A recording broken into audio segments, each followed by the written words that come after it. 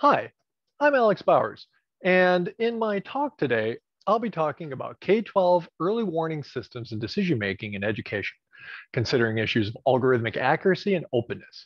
So I'm a faculty member at Teachers College, Columbia University in New York City, and I'll be talking today about these early warning system issues, especially for predicting at-risk using machine learning for students dropping out of K-12 education in primary and secondary school. Especially with a focus on the United States, but overall across the globe. But before I get started, I would like to acknowledge the generous funding from multiple different organizations, including the National Science Foundation, the Organization for Economic Cooperation and Development, the Northeast Big Data Hub, and the Robertson Foundation. So the problem I'd like to address today is first an issue of data and evidence use in schools. So currently, data analytics dashboards and predictive analytics systems are used across modern K-12 education systems.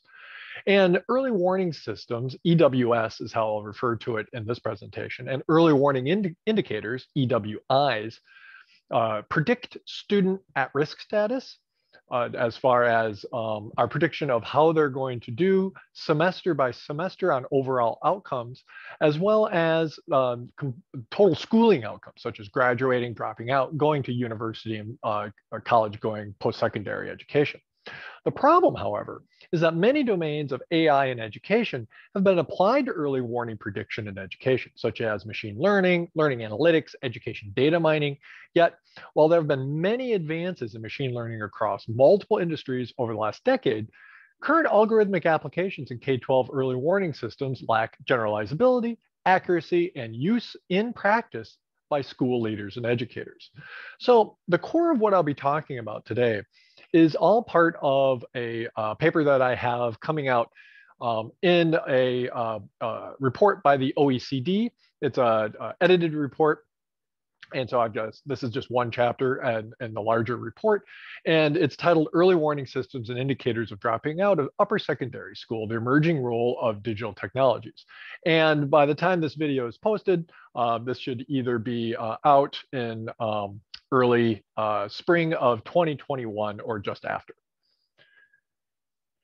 And so the issue is across schooling, there's many different types of data dashboards and data use systems that educators and school leaders can use. Here's just three, including Panorama Education, Infinite Campus, and Illuminate, where these companies want to display the information back to a school about individual students or their overall schooling processes and their data to help enhance and support decision-making by school leaders. The issue, though, is that across the current research, educators have been shown to rarely access these dashboards. So in a recent paper that just came out 2021 by Farley Ripple and colleagues, using the very popular in the United States NWEA map data dashboards, and examining log files across 20 schools across 5 districts, they state, we observed that overall engagement with the system was fairly infrequent. In general, educators logged on to each report only a few times per year and utilized only a few of the reports available. Then also, here's a really interesting paper from 2017 from Wayman, Shaw, and Cho. And they had one school district, 65,000 students, 670 teachers across 73 schools. And they showed very little relationship between what they term instructional clicks. So they went through every single log file in the data warehouse and coded every click for whether or not it was instruction or related or not. So like non-instruction would be like discipline or attendance. And so they showed a very weak relationship with elementary reading and no relationships with how often educators clicked with elementary or junior high mathematics or junior high reading over 3 years. And then recent research has also shown that using randomized controlled experiments, early warning system dashboards have been shown to have no effect so far for a variety of reasons. And here's 2 examples, 2017 and 2019. But so far, the research evidence is fairly weak on the idea that these data use dashboards and the early warning systems are being put to use across multiple different schooling systems. And on top of that, when it comes to machine learning, this recent report demonstrated that the models across individual school districts in the United States were not generalizable. The authors note that we must reanalyze using the machine learning algorithms again on different data sets every time. As they say, in short, the best indicators of failure to graduate on time for one district in grade level may not be the best for other districts in grade levels. So these issues then for predictive analytics and early warning systems in K-12 education. Early warning systems and indicators, these randomized controlled trials have to date shown little effect on student persistence. Admittedly, though, the evidence is sparse. These are early randomized controlled experiments. There'll be many more to come. Early evidence suggests that machine learning prediction algorithms may not generalize well across contexts. So running your data mining and fitting your model in one district or system doesn't really mean that it's going to generalize to a different one. To date, interventions that target K-12 persistence don't show much impact, as shown in a very nice review by Freeman and Simonson. And so in the end, what does a data analyst in education do? So I've put forward this idea of education leadership data analytics, in which we bring together the three domains of education leadership, in which it's all about how to help support school leaders in their decision-making, using evidence-based improvement cycles, in which school leaders aren't telling teachers what to do, and they're not even telling them what data to look at. It's the school leaders' job to point out where issues may be happening using the data and to highlight areas. But then their work becomes the work of collaboration and building a collaborative context and a collaborative team in their school around evidence-based improvement cycles to be able to use the data in the school to help us facilitate and understand where our issues are together. Have the teachers decide where's the issue and what they're going to do about it next. But also I've brought in these areas of data science and data analytics, which includes machine learning and AI in education, with this idea that the new domains that have arisen over the last 10 to 20 years and what we can do with machine learning and data science really can help inform these two other circles of educational leadership and evidence-based improvement cycles. To, as this piece from about 10 years made the point, make visible data that have heretofore gone unseen, unnoticed, and therefore unactionable. So in 2019, myself and my colleagues had a white paper report that we published from a summit where we brought together researchers and education leaders from across the domain, including the researchers who are working at these interfaces of school leadership, evidence-based improvement cycles, and machine learning, and published a white paper report from over that it included the responses from over 100 people who attended this summit. And we got them together to begin to understand this idea of what is education leadership data analytics and where can it go? And the definition that we came to as a group was education leadership data analytics practitioners work collaboratively with schooling system leaders and teachers to analyze, pattern, and visualize previously unknown patterns and information from the vast sets of data collected by schooling organizations, and then integrate findings in easy to understand language and digital tools into collaborative and community building evidence-based improvement cycles with stakeholders. So sure, it's a run-on sentence, but it captures these issues of being able to bring together these digital tools to help inform decision-making with collaboration with the stakeholders. And so we identified a range of needs and challenges in the field, which includes collaborative partnerships with schooling organizations, so more information and more of a centralized role for educators in all of these conversations, capacity building and training infrastructure, focus on equity and algorithmic fairness, data privacy and security, and open and accessible data and tools using fair data standards. Fair meaning findable, accessible, interoperable, and reproducible. We also laid out a roadmap in this report of what it could look like to build skills and competencies across this area. Thinking first about what are the different roles around data use. So practicing administrators, quantitative analysts, research specialists, and educational data scientists. And so this includes areas of leadership and community building, data-driven decision-making, program evaluation, as well as issues of thinking about data science, data ethics and data management, e-administration, thinking through learning management systems, some coding and UX and dashboard design, as well as education data mining, descriptive statistics, learning analytics, and our talk, what we're talking about today, this issue around early warning systems. And then evidence-based improvement cycles and ideas around school psychometrics as well.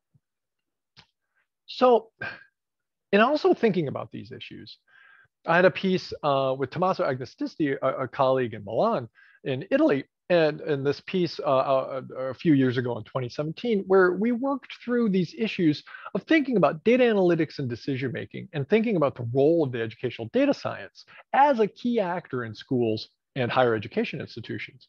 And in this piece, we really talk through the difference between educational data mining, learning analytics, and academic analytics, relying a lot on the learning analytics and education data mining research that came before us. But one of the things we really talked about in this piece was that in this data analytics model for education, where it begins with collection and acquisition of data, storage of data, cleaning of data sets, integration of the different types of data sets together, analysis, representation, visualization, action. This is the danger zone that I really want to point out when it comes to analysis ethics. So potential recommendations or decisions with algorithms happen in this area between analysis, representation, visualization, and action. And as we say in this piece, if there is a machine learning algorithm that makes a decision on a student or a recommendation on a student, that code must be open access. The taxpayers paid for it, so it must be open and auditable by the public. If it's not, it's unethical. And that's the stance that we take in this piece. So I want to shift a little to move to this idea of where we are with education early warning indicators and early warning systems, talking specifically about dropout risk, and thinking about using education early warning indicators to drive decisions and make targeted and data-informed resource allocation decisions to improve schooling outcomes. So, and this work was supported by multiple graduate students over many years, including Ryan Sprott, Sherry Taff, and Xiaolang Zhao. So, first, I want to talk about a piece that we had come out almost about a decade ago now, thinking about issues of accuracy in predicting high school dropout. And then I'm going to build on where that research has gone. So first, we know that dropping out of high school, especially with the research in the United States, is associated with a multitude of negative life outcomes. However, other than a select number of demographic and background variables, we know little about the accuracy of current dropout predictors that are school related. Current predictions accurately predict only about 50 to 60% of students who actually drop out. And according to Gleason and Diodarsky now from 20 years ago, accurate prediction of who will drop out is a resource and efficiency issue. A large percentage of students are misidentified as at risk if your prediction is only 50 to 60%. So you're missing half of the students who would have dropped out. And then a large percentage of students you're missing who are at risk, who were never identified, and they're never provided any resources to help them. Before this paper that I'll talk about from 2012, current reporting of dropout flags across the literature was haphazard. Almost none reported accuracy. Many reported sensitivity or specificity, but rarely both. And the point is, a dropout flag may be highly precise in that almost all the students with the flag drop out, but may not be accurate, since the flag may identify only small proportions of the dropouts. And I'll show you what that looks like in a moment. So for the paper that I'm overviewing here, what we did was we first reanalyzed past dropout flags for accuracy, precision, sensitivity, and specificity. So we looked at all studies that had a dropout predictor from 1979 to 2011, I believe it was, examined high school dropout and looked at school-wide characteristics that included all students, focusing on the student level, and studies had to report frequencies for reanalysis. We had over 6,000 studies, 301 we ended up reading in full, 140 provided their samples, but only 36 articles at the time provided enough data for accuracy recalculations. But that yielded 110 separate dropout flags, which we then converted into relative operating characteristics. So the ROC, or the ROC statistic, which is hits versus false alarms. So how a ROC statistic works is it's very similar to a type 1 or type 2 error in statistics. So we use an event versus predictor table like this, where if you predict that a student drops out and they do drop out, well, then that's a true positive and you're correct.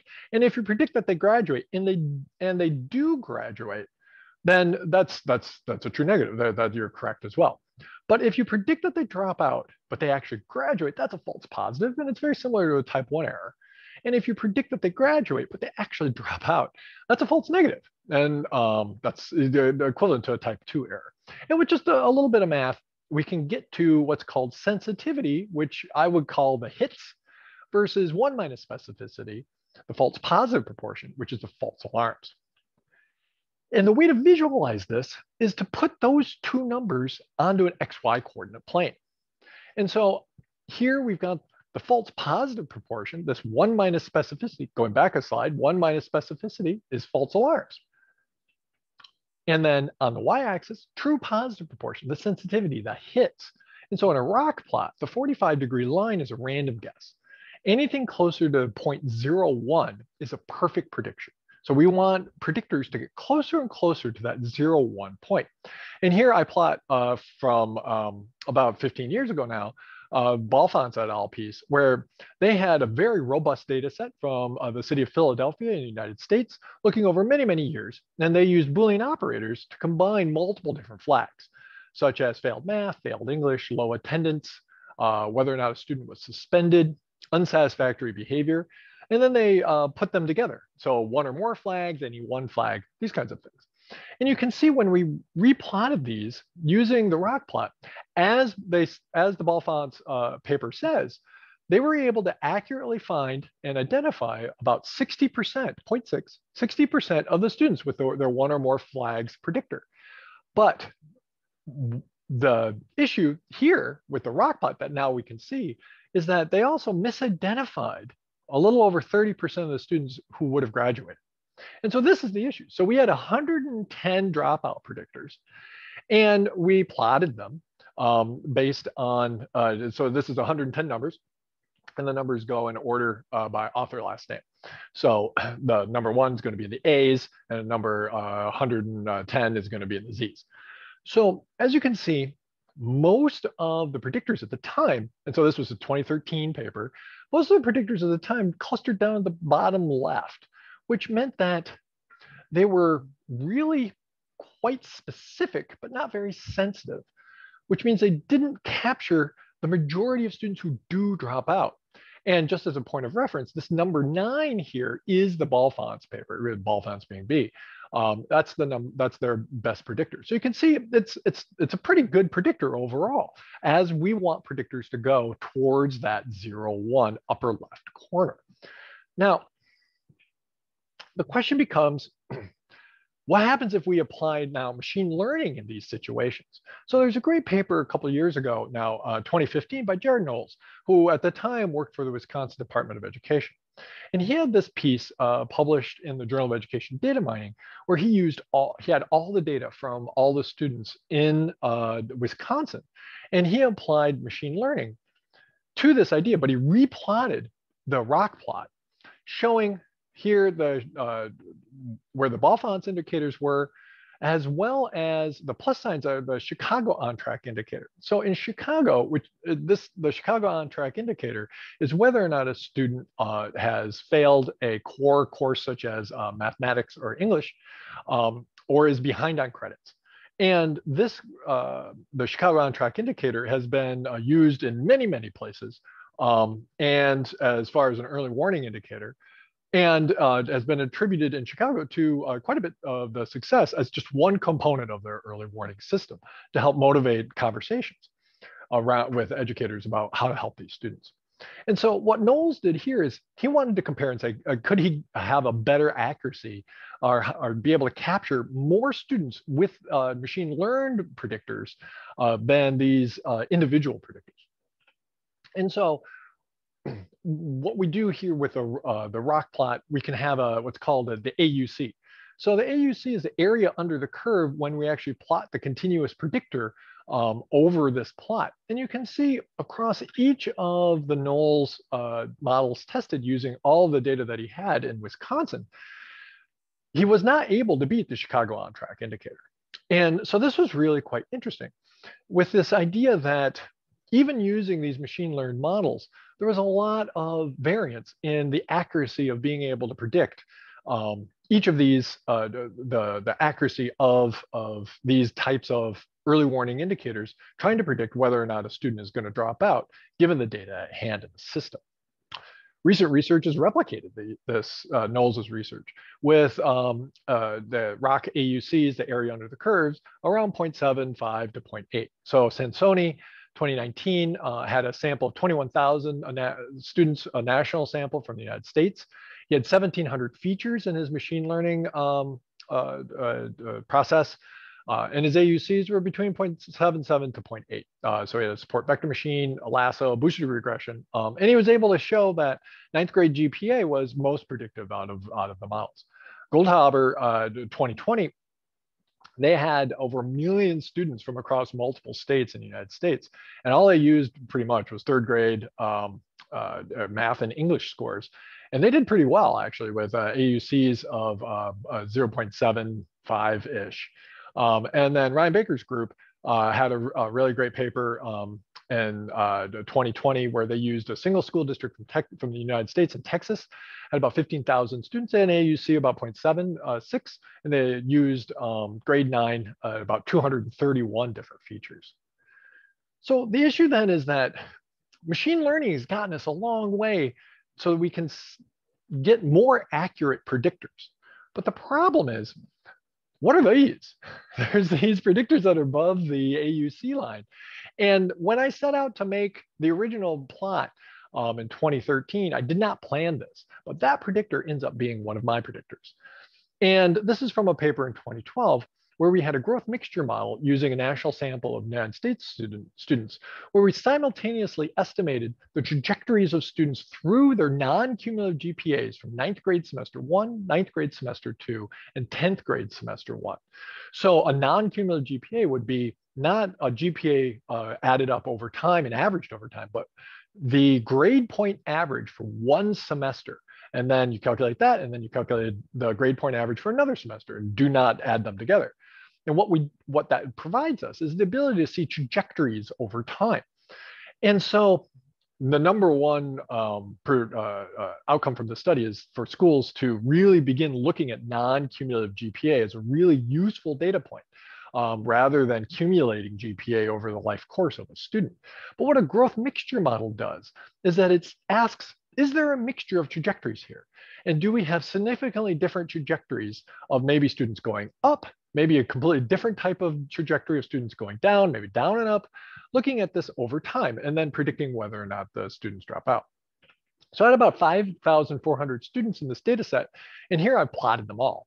And the algorithm identified 4 significantly different groups of student trajectories.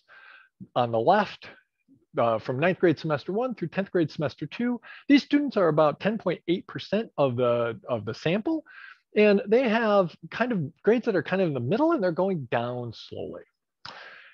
The low increasing, they're 13.8%. Their grades are going up, but fairly slowly over time in general. The mid achieving are fairly high. They're the vast majority of students. Then the high achieving, they're almost 20% of the students, and they're they've got very high grades throughout the time. But the point of the algorithm and the point of the study is that while the first 2 groups, the mid decreasing and the low increasing, make up about a quarter of the sample, 25% of the sample, they make up over 91% of all the dropouts, using just the data from the schools that schools already collect on these students. Data that is already reported to the students, non-cumulative GPA in each of these semesters, we were able to identify almost all of the dropouts. And on top of that, we're able to show the difference in 2 very different types of dropouts, in which when we actually, the data set includes surveys of the students and how they were feeling about school. So we were able to say for the mid-decreasing students, while they're only 40% of the dropouts, they're much more like the traditional type of what the research would say is the students who are struggling with the point of schooling itself. They don't think schooling is there for them. They don't think their teachers like them, and they don't really like school. So we suggest in this paper, based on this data set and this finding, that these students would need a better connection with school as far as an intervention. Where the low increasing students, they're the majority of the students who drop out. And what we say here is that these students, their grades are going up, but not fast enough. And when they're surveyed, they say they like school. They like their teachers, their friends are at school. So these students need academic tutoring. And so here we can see what this type of algorithm is able to show us when we look at the data over time. And so, and you might be asking yourself, aren't grades a problematic data set? Well, no. I now have well over a decade's worth of research showing that grades and standardized test scores are two very different types of assessments. But the issue that comes up with grades is that they correlate with test scores at 0.5, which means if you square that correlation, then 25% of grades is whatever standardized test scores are. But the other 75% of grades are what teachers value as far as what I've called how students negotiate the social processing of schooling itself. And so it measures engaged participation in very strong ways. And when a student has figured out how to engage and participate in the institution of schooling, then that's highly predictive of students being able to do that in secondary school and then post-secondary school, as well as then the workforce and job. So coming back to the rock plot, what we were able to show is that there's quite a distribution, but that when talking to educators and education data analysts, they wanted more information on how to do this themselves, especially given the research that's come before that I talked about at the very beginning of this talk, that really has shown that we need to rerun our machine learning algorithms in each context in each school district.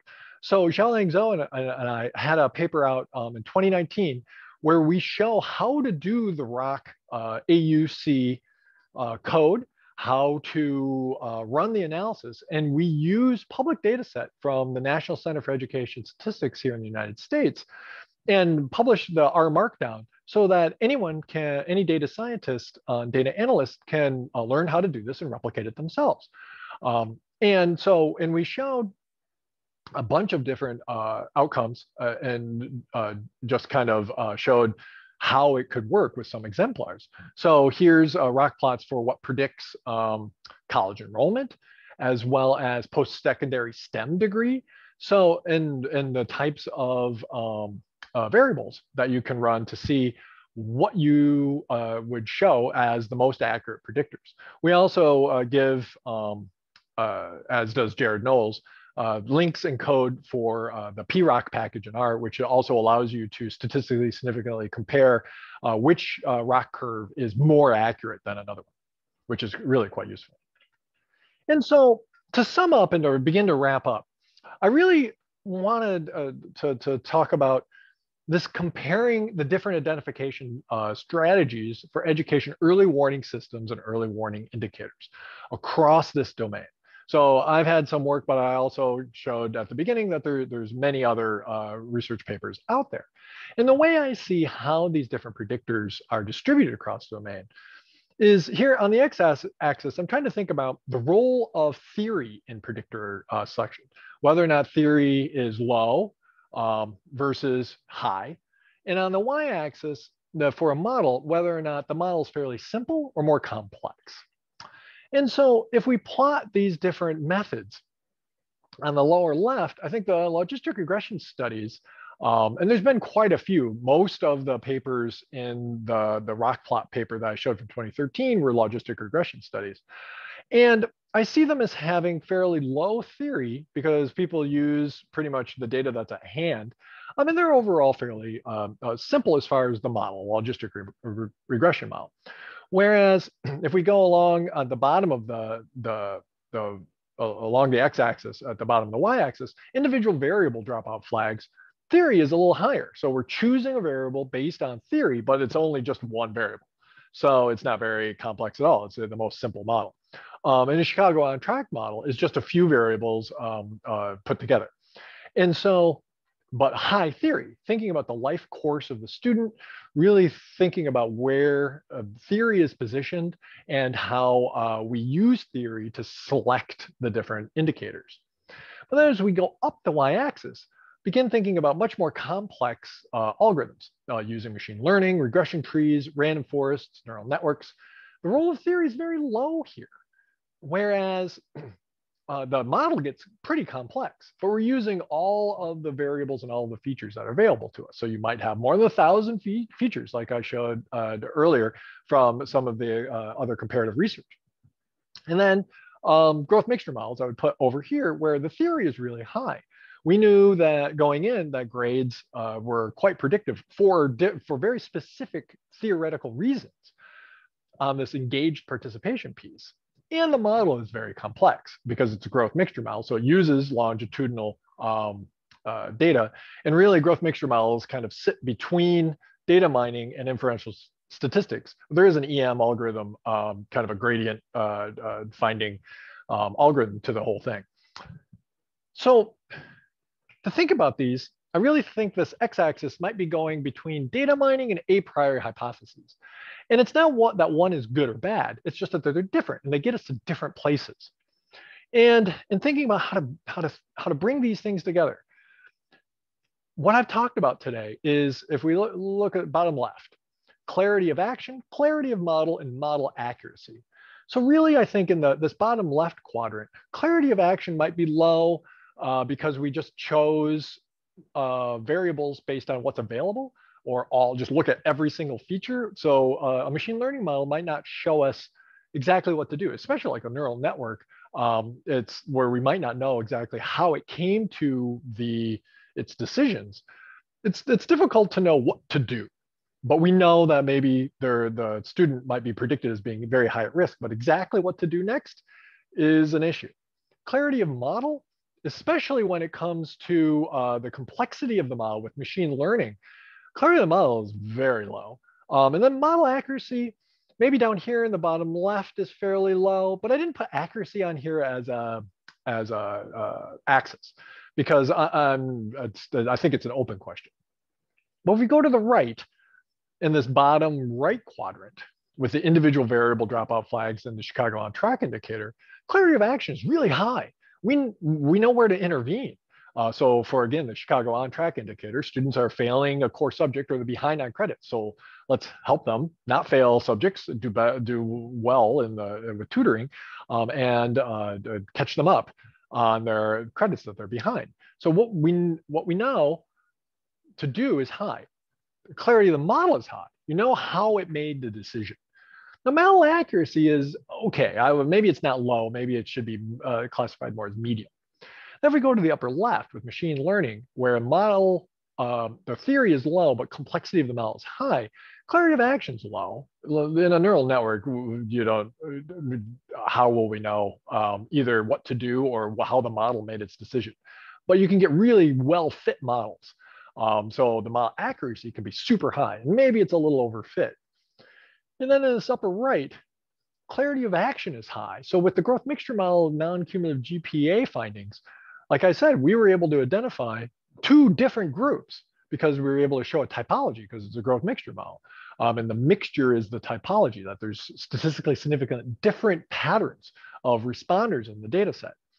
And so what to do is very clear for the students. Clarity of the model, exactly how it works, unclear. It's a fairly complex model, and how to generate it and replicate it is not the easiest thing to explain. But the model accuracy is very high and higher than current machine learning.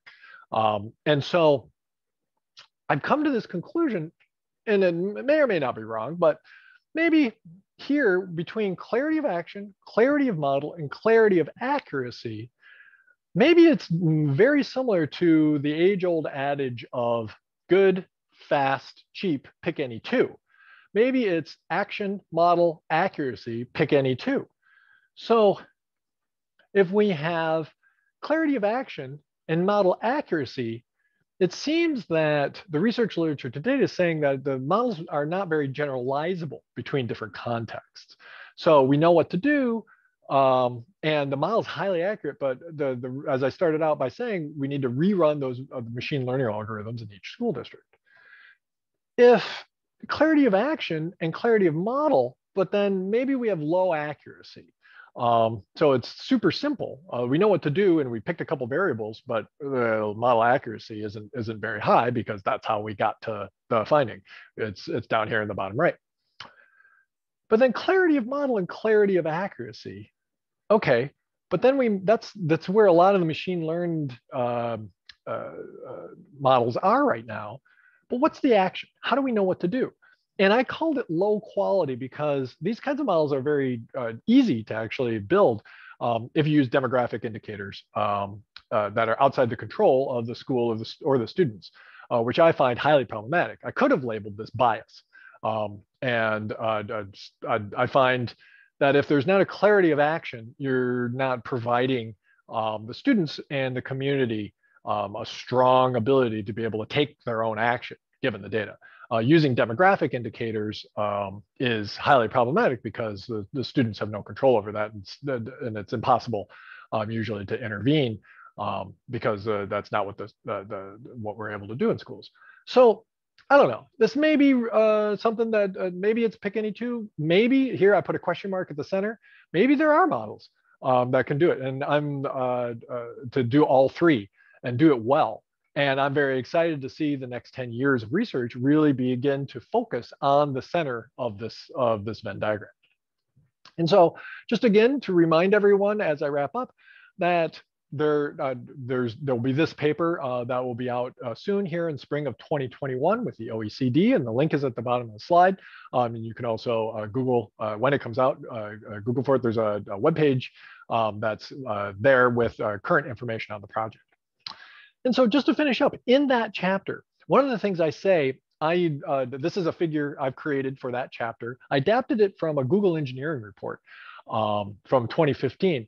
But the whole idea is that how do we see an education early warning system? Well, predictor and identification, what we've been talking about today, is right here in the middle, but it's the smallest part of the entire process. Where in an early warning system, we have student actions and performance, the school community, and the community itself and time. These are all very important pieces. But then as data analysts and as the system designers, the data has to be clean and verified and managed into a database. And data management is one of the hardest pieces of the job. And then we need student, family, and teacher feedback that then moves through the predictor identification to early warning indicators in this entire early warning system. This makes inferences about student challenges with school that feeds into a data dashboard in which we would hope that we could tailor interventions and offer supports, create resources, and then monitor and assess feedback, which then goes back through the entire system. And so in this paper, I also come to the conclusion that, and I propose that there should be these 4 A's of early warning indicators. So these are this is my proposal. And I'm hopeful that this is helpful to people working on algorithms, AI in education, early warning systems, in that these early warning indicators and these algorithms should be accurate, accessible, actionable, and accountable. So that's the 4 A's. So accurate in that they should have a high ROC AUC, so high accuracy in comparison to benchmarks. And studies must plot previous benchmarks in comparison to the new to show that the new indicator has higher accuracy. But then that model needs to be accessible, easy to understand, and open to investigation. As I said earlier with the 2017 piece that I mentioned at the beginning, that these algorithms need to be, if the taxpayer paid for them and an algorithm is going to make a decision or a recommendation on a student, they must be open and accessible so that the public can audit them. So accurate and accessible, actionable, is that the predictor can be used to take action. So here, this is a quote from my paper. Actionable early warning indicators rely on predictors that are recent or real-time, malleable, and under the influence of stakeholders, in opposition to predictors that students, teachers, administrators, and family and community members have no control over. And then accountable. So these algorithms need to be regularly checked for bias, audited, which requires all the things above, and inspected in collaboration with the communities for which they are predicting, bringing the communities together in so that these algorithms are not being done to communities, but are being part of a collaborative system in which we include the stakeholders. And so just to wrap up and conclude with contributions and open questions. So for K-12 algorithms and early warning systems, there's a strong role for data science and machine learning in school leadership and decision-making through this idea of education leadership data analytics. Longitudinal non-cumulative GPA is a strong predictor of student outcomes. For early warning indicators, can we have it all? Or do we need to pick any two of clarity of action, clarity of model, and model accuracy? Full algorithms should follow the 4 A's for early warning systems and early warning indicators to be accurate, accessible, actionable, and accountable. And early warning indicators and predictors are just a small part of a much larger system of stakeholders, students, educators, and the community. So thank you so much for listening to my talk. If you have any questions, please feel free to email me or contact me online. Thanks so much.